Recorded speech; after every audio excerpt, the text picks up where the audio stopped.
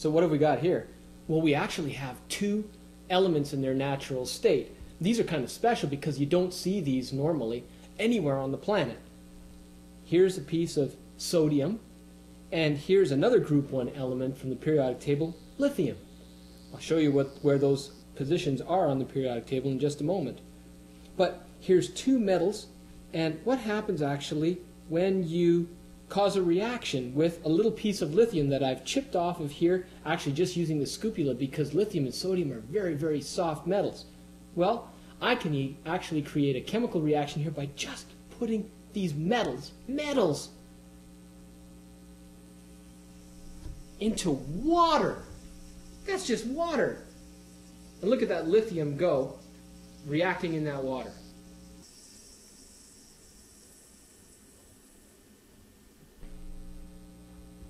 So how about a piece of sodium? Sodium goes into the water. The reaction is far more vigorous.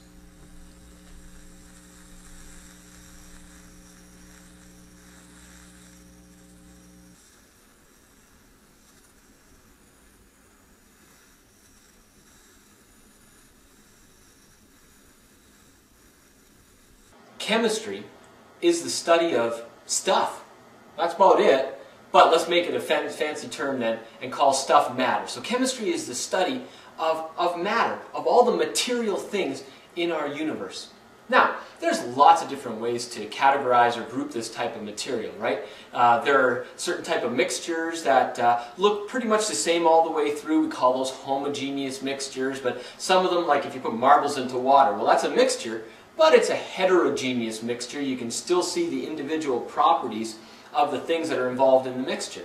Well, whether you got homo or heterogeneous types of mixtures, everything can be kind of turned into and broken down into substances. So we can actually take that, divide it into pure substances. Pure substances can then further be broken down into the compounds and into the ionic compounds or molecules that make up the substance. Okay, and then when we take these compounds or molecules and we break them down even further and we get to the essence where we arrive at a substance that cannot be by chemical or physical means broken down into simpler substances that really exist on their own. Now we're talking about elements. And elements, those are the things that make up this wonderful charting behind me here called the periodic table. Now, about 150 years ago, there wasn't really a scheme or a chart system in order to organize all of these elements, and it came to two scientists of the time. One was named Lothar Meyer, he was a German, and Dmitry Mendeleev, a Russian, kind of working independently, but almost at the same time produced this that you see behind me, the periodic table, credited to Mendeleev for his fine work. Now, the periodic table is, well, it doesn't look like a very nice kind of table or chart. You'd think that maybe things could have been condensed and kind of squared off, but no. This thing here, it's so beautiful. It's brilliant in its execution, because what it does is that it organizes the elements, these things that can't be broken down by chemical or physical means into simpler substances that naturally occur. It organizes them in terms of increasing atomic number, and that's the number of protons in the nucleus. We'll get to that in just a second. And it also groups them in terms of similar characteristics or properties going down. That's how Mendeleev organized his table, in terms of similar chemical characteristics. So, we look at the periodic table and we start with the far left-hand side. By the way, it's called periodic because there are trends that occur periodically going down. And also, remember that we read everything in terms of atomic numbers from left to right. And, you know, sentences we read here in North America from left to right and they end in a period. So remember, the periods go across and the groups go down. Now here's the first group on the periodic table. Some of them have common names. You got to know them. Lithium, sodium, potassium, rubidium, cesium, and francium here in group 1A, or group 1 of the periodic table. The hydrogen is included in there as well. Those are called the alkali metals. Now what did you think of that little demonstration?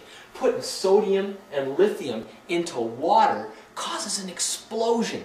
It's actually that the metals react with water and they break down into their ions in solution. We'll get to ions in a while too. Wasn't that absolutely fantastic that metals can actually be put into water and they disintegrate? Very interesting. You can't find any of these metals just naturally occurring on the earth. You can't go outside. You can't dig a hole in the ground and find sodium metal because it's already vigorously reacted either with the water in the ground or with other elements like chlorine to form sodium chloride, which is table salt, right? So these right here, very difficult to extract unless you take some of these crystals that these elements are locked up in, heat them up, zap them with electricity, then you can isolate them too. So, alkali metals here. Now this group right next door, alkali earth metals. Now they react very similarly. They can react with water. Not as vigorous, but they do. Alkali earth metals. Then, you get a big hunk of the periodic table that kind of loses its height compared to the rest of it. And this chunk right here in the middle, that makes up your transition elements. And really, it's just a bunch of metals that occur in this block of the periodic table. And we'll also call that the D block, but you have to look at the advanced chemistry disc to be able to figure out what that means. It's a little bit of advanced talk there. So here we've got metals, and then we have a staircase on the periodic table. And that staircase essentially separates things that are metallic, which means they have properties of being able to conduct electricity. They are ductile, which means you can bend them, and they're lustrous, which means that they're shiny. That's what constitutes a metal. Then this staircase separates those things that are metallic from things that are non-metallic. So non-lustrous, non-ductile. And then they also do not conduct an electrical current, except for some of the elements that occur just on the staircase because they kind of have properties of being both metallic and non-metallic because they kind of they're involved in a transition between metals and non-metals. So carbon is black and so it's not shiny, and carbon is very brittle. You can break it so it doesn't bend, but it's a good conductor of electricity. See, it's got properties of metal and non-metal, so therefore it's called a metalloid. Those things that occur on the staircase, metalloids. And then you get your non-metals over here, which can generally be in either solid, liquid, or gaseous form at room temperature. Of course, the metals would be solid at room temperature, except for that one little tricky one, and that's mercury down here. That's a liquid. And in these non-metals, there's a couple of groups that we need to know the names of.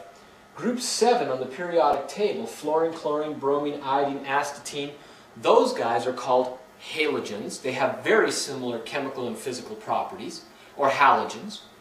And then the elements that don't like to react under normal conditions. They used to be called inert gases, but we can make them react. Inert means you just don't do anything. These guys here are called noble gases.